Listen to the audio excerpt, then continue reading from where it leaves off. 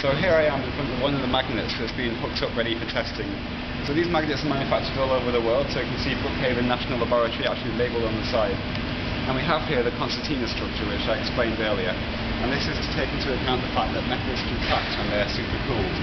So this is at the end of each magnet. Now what happens is, we have all the services connected to the magnet, so it has all the power supply it needs and so forth. They then put the coil inside, and they can measure the current on the coil. So they take the temperature of the magnet down, and they take the vacuum up so that it gets less and less dense. So at that point it's a few degrees above absolute zero.